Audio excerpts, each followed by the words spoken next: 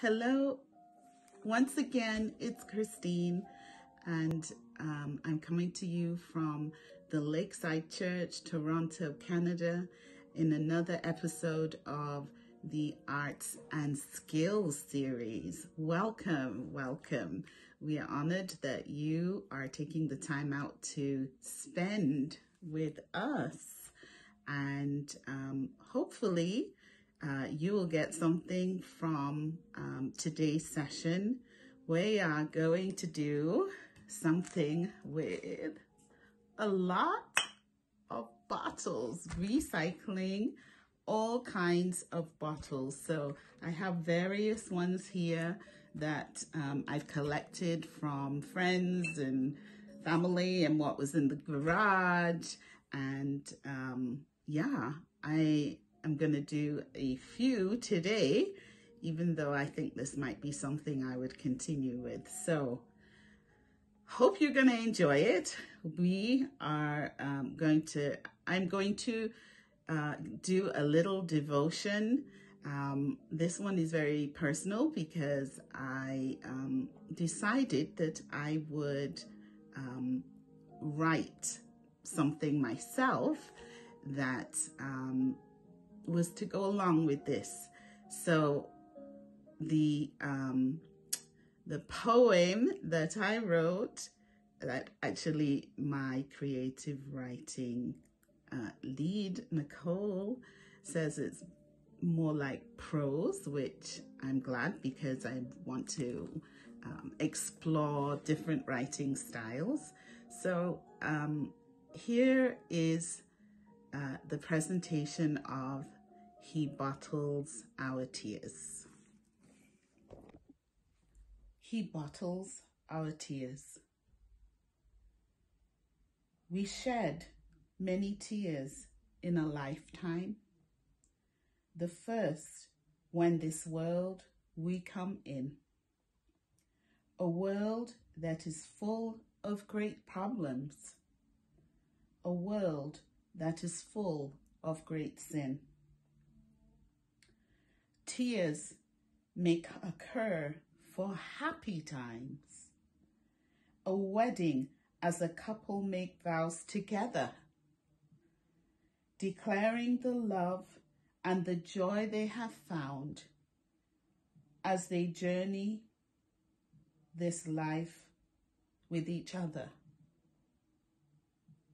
Or when we are so touched as our children they grow and the many accomplishments they achieve.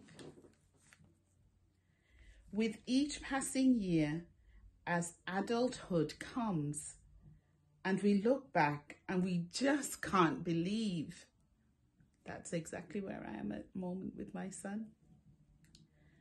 But tears will be shed when life struggles, they come, disappointments, pain, and despair.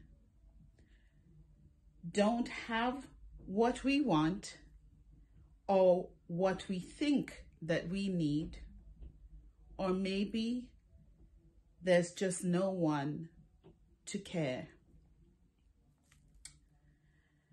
Or our body falls ill and sickness is here. This pain will not leave us alone.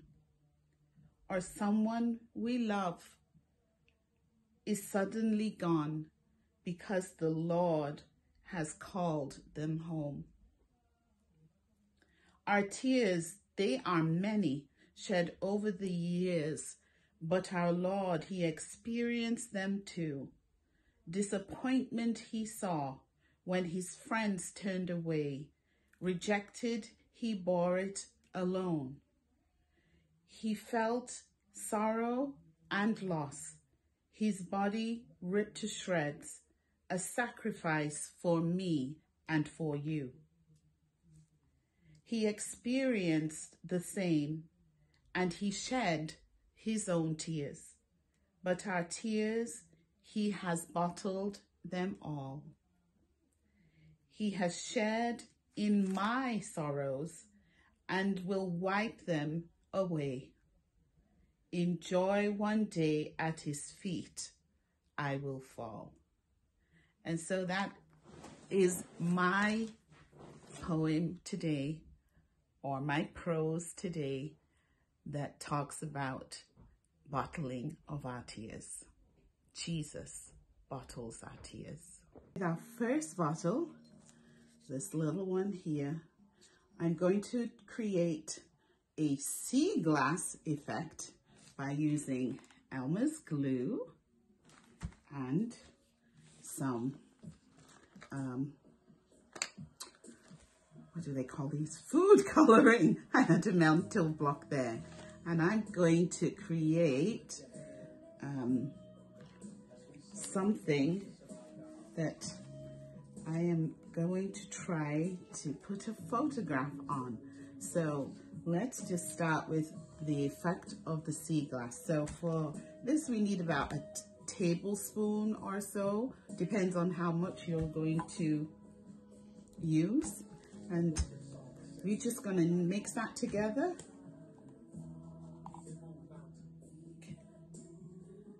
I love this song. Keep me in the valley and hide me from the rain. My God is awesome. He heals me when I'm broken. I'm just going to put gloves on. Strength where I've been weakened. And forever he will reign.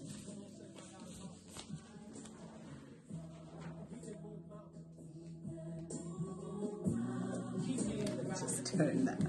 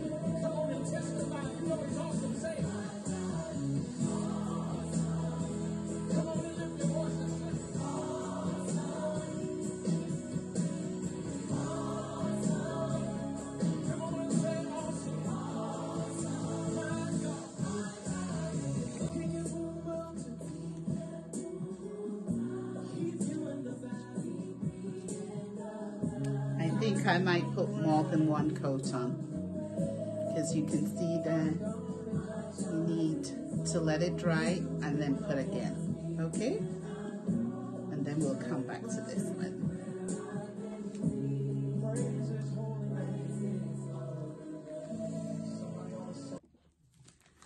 So whilst we're in the midst of drying times with the other bottles, let's start another one. So here, this one, I'm actually going to paint a scene on, and we're going to see where we go with that. So first of all, I have a sponge, so you could get any kind of sponge, and black paint, and we're going to create a night sky with this by just starting to dab all over 3/4 of the top of the bottle. So I'll just continue all the way down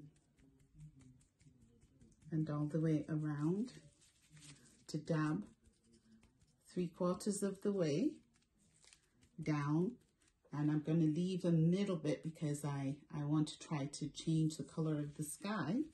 And also we're going to make a little darkness down here. So let's continue with that.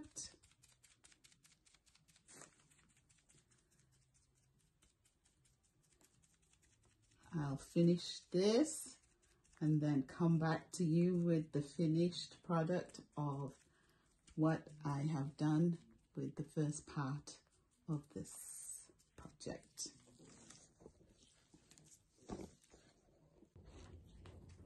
After doing my black on the bottom and mostly the top because this is the night sky, I'm now doing blue in the middle third, and I want some of it to kind of mix. You can see there's different shades up here. Just by dabbing it lightly, I want the black and the blue to kind of mix on the edges and blend somewhat so that we can make it look like some kind of sky. So I just want to show you where I'm at with this, and then we're going to let it dry and move on with painting something on that area. So now you can see the effect of my background, and I've tried to smudge it so that the sky looks really dark but smoky. And my plan is I've used a pencil to draw in the line of a tree so that I can now start to paint it. You can see some of the branches that are here. And then I am going to start out.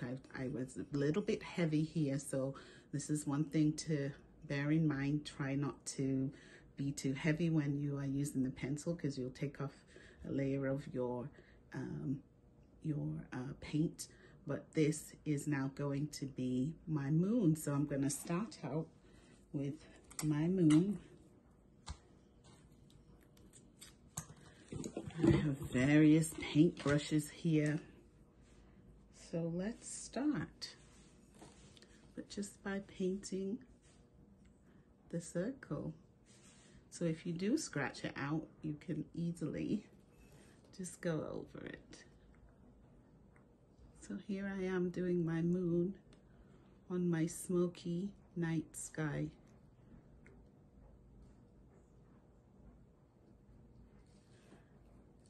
Let's do it more circular.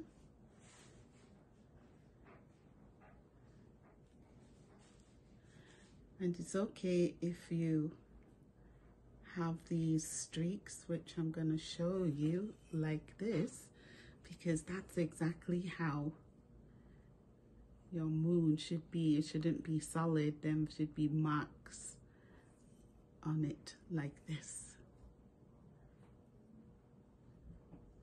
So that's the moon in the sky. So I'm going to now create some very tiny little dots for the stars all over. I think I might need some smaller bits, but one of the other ways you can do it, of course, is to flick your brush. If you have enough paint on your brush. Okay, so now I'm using the fan brush, and I am just going to flick. There we go, so that our sky looks more realistic with some bigger stars inside. So we can just do this all the way around so that our sky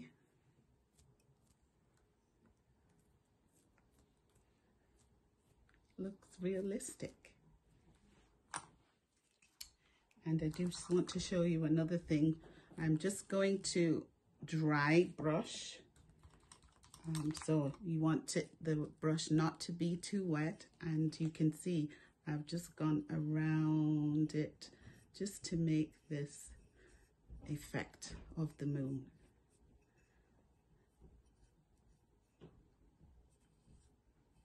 Make sure your brush is almost dry, and then you circle around to make that effect on your moon. How's that? Okay, so let's start on the tree. So I've drawn on my tree.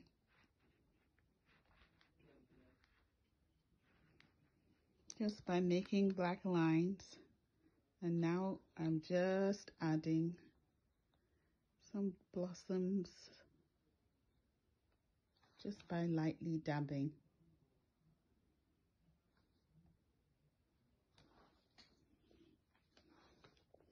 As if they're blowing in the wind.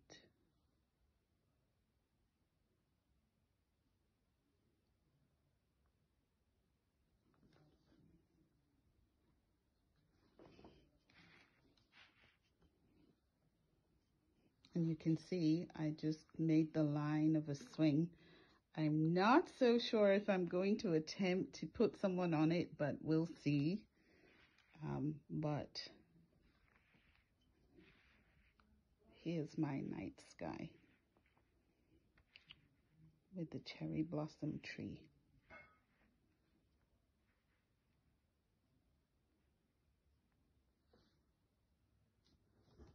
Let's put a few here around the moon.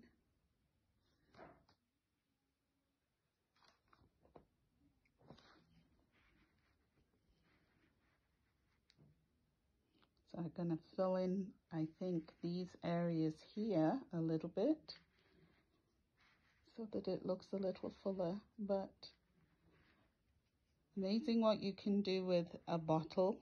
And what I'm suggesting is maybe take a painting that you've already done in the past, and this time use the bottle as your canvas. Just want to show you what you can do.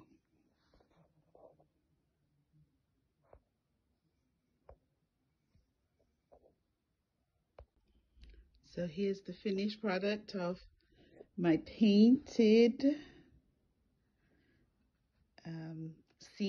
night scene. I'll just turn it. I did attempt the little girl because I had drawn it before in one of the ones that Joan had done with us. So there's my painted bottle night scene. So I just keep turning around, and now I'm gonna show you how to finish off another simple technique with dots, and then we will display all of them that we've created. Here's my third bottle, which I painted, and I painted it halfway up with acrylic paint, or 3/4 of the way up with 2 different colors. So I'm trying to keep the same color scheme for all 3 bottles, but do them all very differently. So now I'm going to paint some flowers in the middle of this.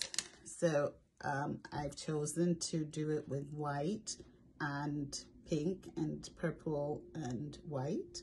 So I have a very small brush. Here is my brush, and I am going to, let me show you, use one side with white,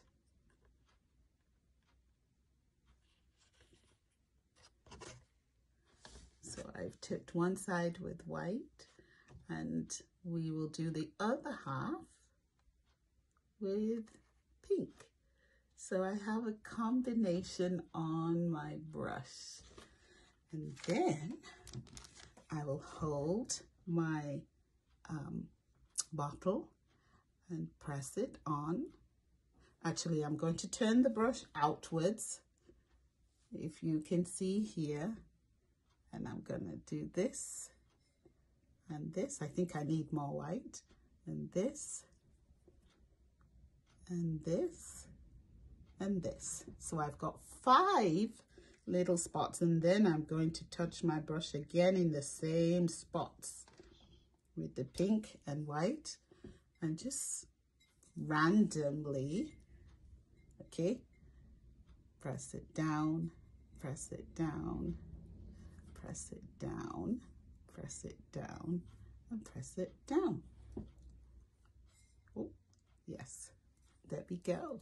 So I've got some flowers that are starting to be created with 2 different colors. And you can go on the lower part, we're trying to just do it in the middle around here. So we'll just choose a spot and make the petal. And I'm using 5. And the petals don't have to be exactly the same. They just need to be random, and I'm just going to continue around the middle of the bottle. So here we are, working our way around the bottle. I'm going to do another one again to show you, and this time I'm just doing it the same way that the brush is turned. So I'll make 1 dot, I'll make another one to the side, another one. Oh, I pressed too hard on that one, but that's okay.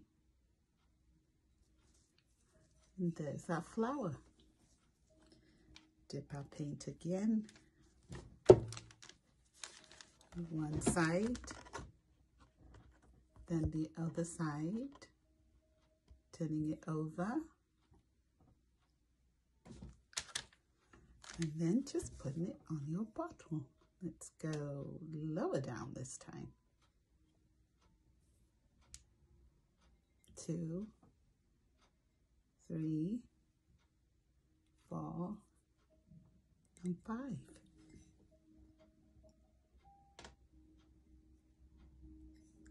So I'll continue all the way around until I'm done.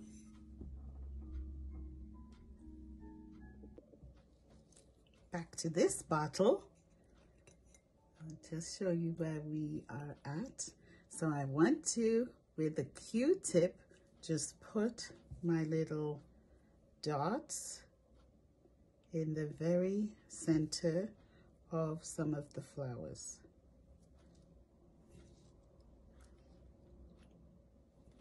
Just to make them stand out a little more. Just a light dot.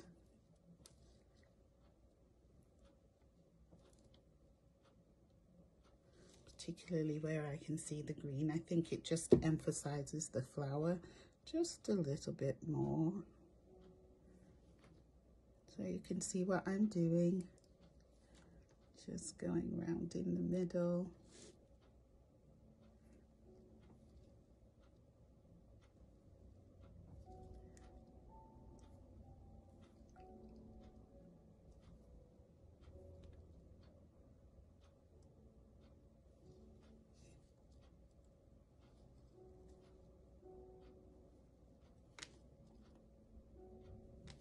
Just so that they look more like flowers.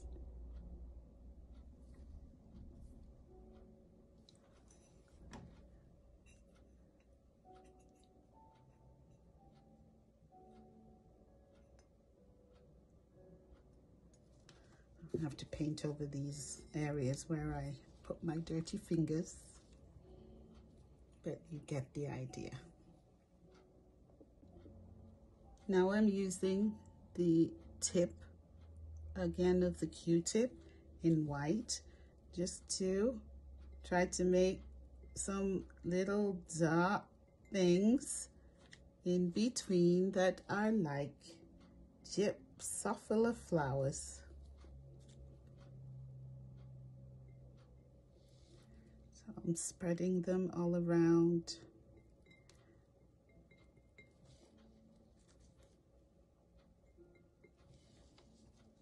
To make this effect.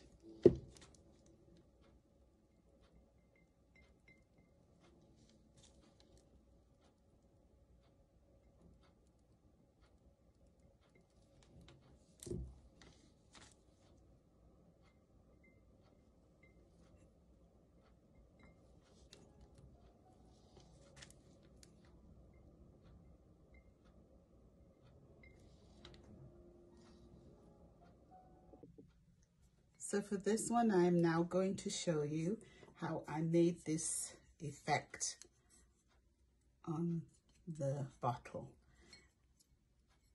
We first had the frosting that we created. So if your bottle is not frosted, or you want to make your own frosting, you can follow the instructions of the one that I did with the glitter.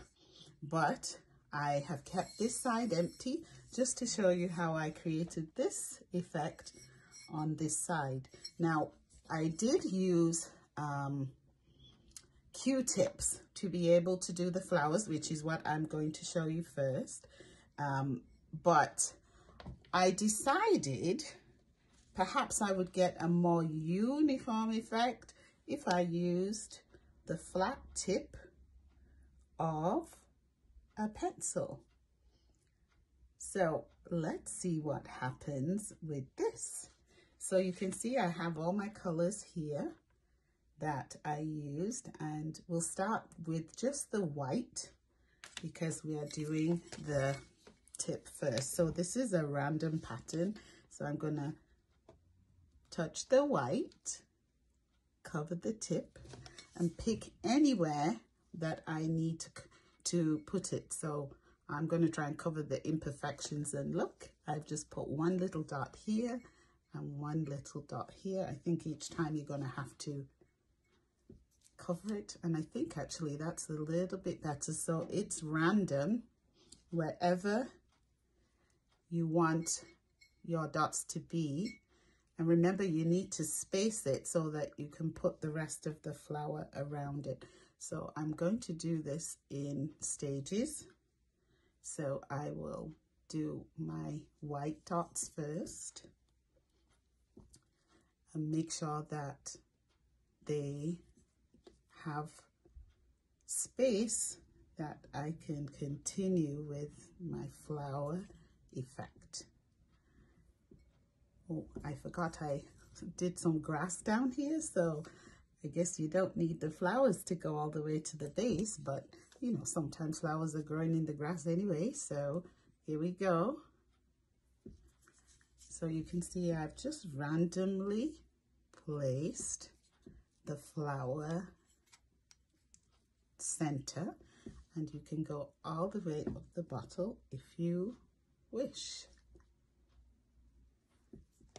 Okay, so we'll let that dry and then I'll come back. Now I'm going to clean off my tip and just pick a color on the tip of the pencil, you can see, and then I'll choose a place to put my flower and make 5 circles. I think flowers are better if you can make 5 or 7 petals as you go around. I'm finding it easier with the pencil, to be honest, and it doesn't matter if your flower's even or not even, because flowers are not perfect, but you can see what I'm doing. And I'm gonna pick another one lower down. So again, I'm just making sure I don't have that color close, so I'll probably do this one here. Each time I pick up my paint and then I make my dot as I go all the way around.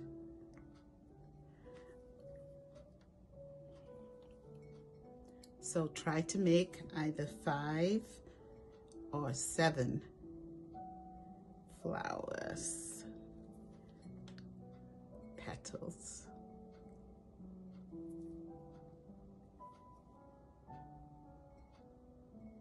And you can go over it more than once.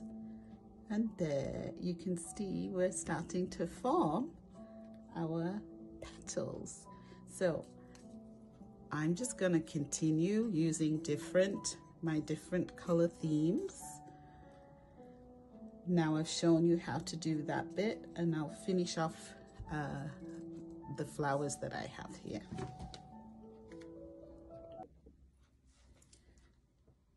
So I'm just continuing. I think my grass is all different depending on what angle you use. Your grass can go in all directions. And I'm just finishing off and trying to uniform a little bit the fact that I have a different stroke, it seems, than I did when I first did it. But basically you're using 3 different colors of green to be able to create the grass at the bottom.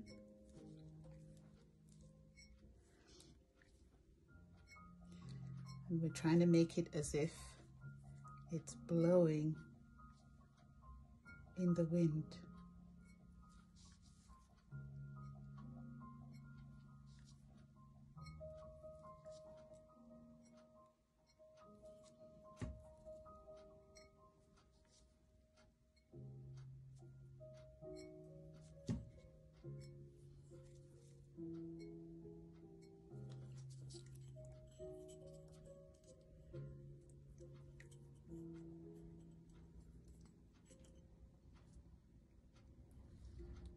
Okay, so I think I'll let that dry for a bit, and then my last will be to put in the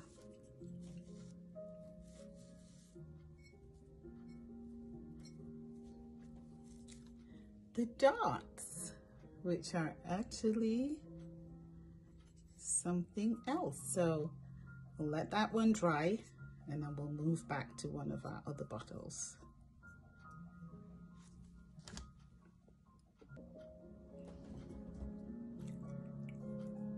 Now the little drop of glue in the center of the white. Oh, because I'm going to use my leftover black drills from diamond painting. So if you don't diamond paint, that's okay. You can just use paint with a very fine brush and put your little black dot in the center just to emphasize. So I'm going to put this little drop of paint on all of my flowers that don't have a center, and I'm going to let it half dry so that they don't slip off and they will easily adhere. So I'll do this other bottle, which I've decided that I will have the same effect. Give them a little black center with my leftover drills. So if you diamond paint, you know how you can continue by picking this up with one of your applicators. I think I need some wax on it. So you pick it up with your applicator and just put it on the center. So that's what I'm going to do as I finish this little project. Continue with my dots, allow them to half dry, and then I will put on the black drills to emphasize my flowers. So after I've done this, I will show you the finished products of all of my recycled bottles and display them all together in the night.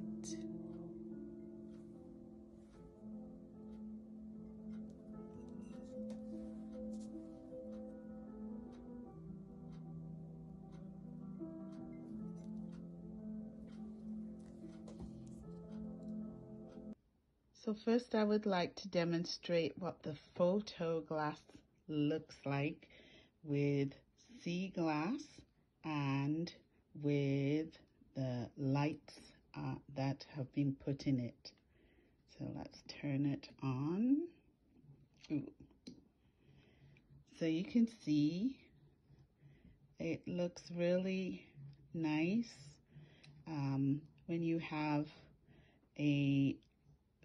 either clear or a frosted glass, and then you can put the photo on. It becomes a sentimental kind of lamp that you can keep some special memories or show your family a nice picture of your family, and just put it somewhere where you know it becomes a remembrance. So I just wanted to show you this one first before I move the lights over to the other bottles. So here is now the finished products of some of the bottles that I have made. I actually plan to do more, but I think that this is enough. You can see each one. This was my sea glass one, faux sea glass with a little bit of glitter. And I put a picture of my mother on it. So this is something that you can do, just glue a picture on a bottle. And then we have this one, which is flowers in 2 colors. Just go close, and we created just these little petals just very easily. Oh, I missed a few of the black areas, but we'll put that in. And then this one was the bottle that I had found on the shelf, and so all I did was stick some dollar store butterflies on it and add a little bit of glitter. So again, I'm just giving you some ideas of what you can do with your own bottles.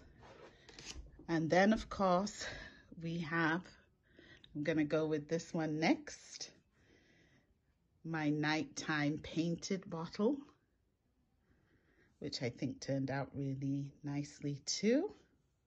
So if you want to, you can paint a picture on your bottle. And then of course the sea glass that we have here, which has the simple version of just making flowers with a pen top or a Q-tip. So here is our other version. So I'm hoping that you enjoyed that.